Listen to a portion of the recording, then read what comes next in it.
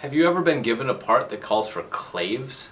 What are claves anyway? Well, claves are two short hardwood sticks, oftentimes made of rosewood, that are struck together against one another. So take your non-dominant hand and make a little cup that you'll place the clave on. This allows your fingers to make minimal contact with the instrument and give it the most resonant quality possible. With the striking clave, simply hold that like you would a drumstick, but nice and relaxed, and strike the other clave. If you're getting this deadened sound, you need to relax the hand a little and just place the clave on top.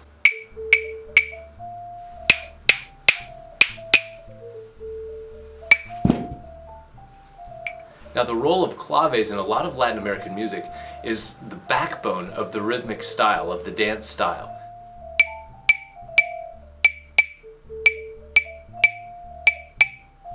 You'll hear rhythms like that, the son clave pattern, and different derivations of it, permeating and driving through the musical styles.